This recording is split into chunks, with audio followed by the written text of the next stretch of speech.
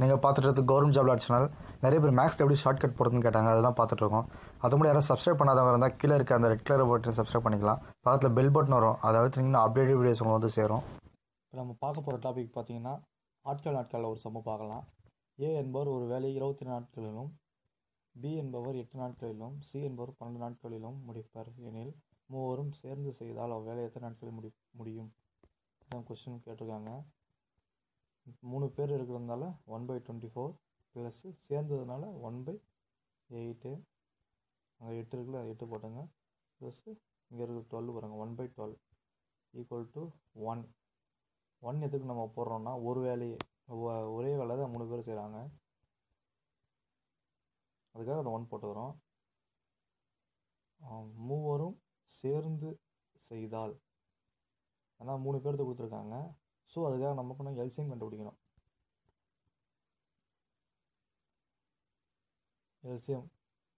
LCM சின்ன நம்பர்லேருந்து ஆரம்பிக்கணும். எடுத்தோன்னே 5, 10, 12லாம் போகக்கூடாது. ஃபஸ்ட் 2 போடுவோம். 24 பண்ணால் 12, 4, 8. அடுத்து 2 போடுவோம். இது வந்து 6, 2, 3. அப்புறம் 3 டேபிள்ஸில் போடுவோம். 2, 2, 1. 2 டேபிள்ஸ் போட்டிங்கன்னா 1, 1, 1. இப்போ சைடில் இருக்கிற நம்பரில் மட்டும் நம்ம மல்டிப்ளை பண்ணோம். 2 சார் 4, 4 3 சார் 12, 12 2 சார்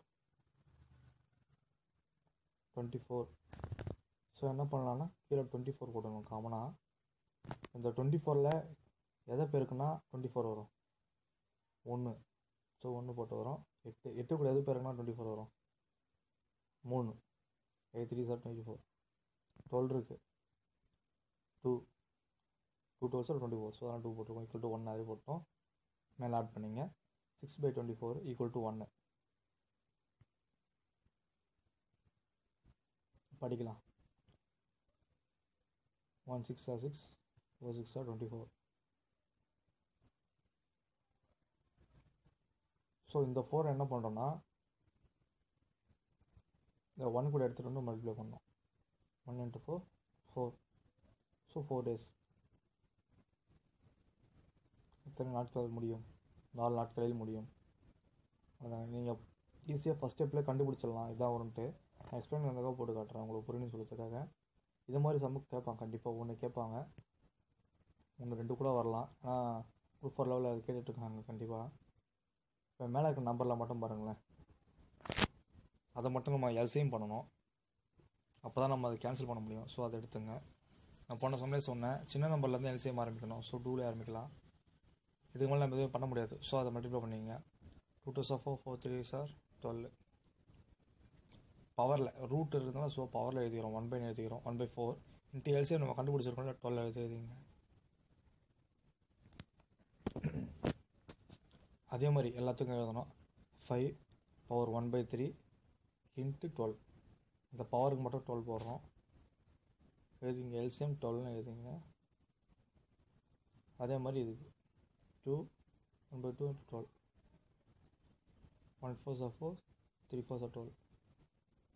ஸோ அதே மாதிரி தான் எல்லாத்தையும் அடிக்கணும். 3 3 4 3 சார் 12, 1 2 சார் 2, 6 2 சார் 12. ஓகே, இப்போ வந்து 3யோட க்யூப் அது மாதிரி பண்ணோம்.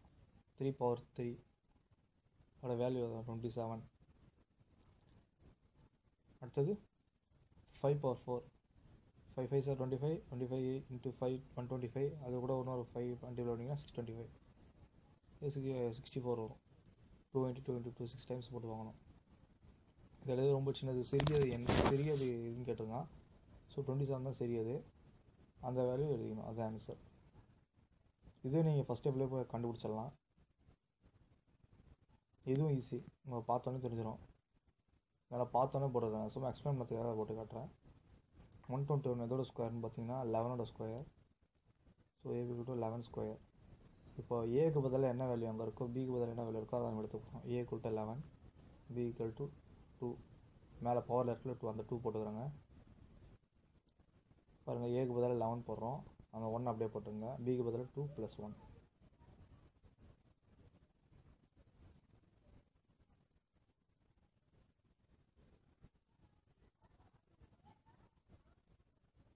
ஆன்சர் 1000. 10 × 1000.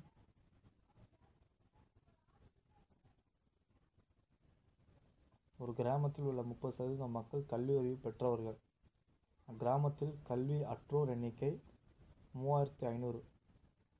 கல்வி அற்றோர் படிக்காதவங்க எண்ணிக்கை இதை நீங்கள் மென்ஷன் பண்ணிங்க. அவங்க எண்ணிக்கை கொடுத்துருக்காங்க.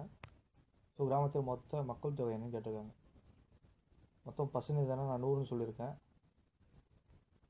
அப்படி இல்லைன்னா இந்த அந்த வீடியோ பார்க்கலன்னா அது முன்னாடி இருக்கும், பாருங்கள். நான் பிளேலிஸ்ட்டில் சேர்த்துருக்கேன், பாருங்கள். கல்வி அறிவு பெற்றோர்கள் 30%. டோட்டலாக 100% சொல்கிறேன். 30% வந்து கல்வி அறிவு பெற்றவர்கள். ஸோ கல்வி அற்றோர் எண்ணிக்கை 70%. மீதி 100ல் 30% மீதி 70%. அப்போ 70% யார்? கல்வி அற்றோர். இப்போ நம்மளை 70% எவ்வளோ மக்கள்னு தெரியும், 3500. நம்மளுக்கு தேவை 100. ஏன்னா மொத்த மக்கள் தொகைன்னு கேட்டிருக்கான் அவன். மொத்த மக்கள் தொகை அதான் தேவை நம்மளுக்கு.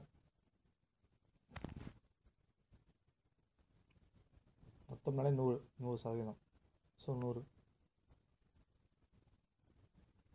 இந்த 100 அப்படியே எழுதிங்க. இன்ட்டு மேலே இருக்க அந்த 3500 எழுதிங்க.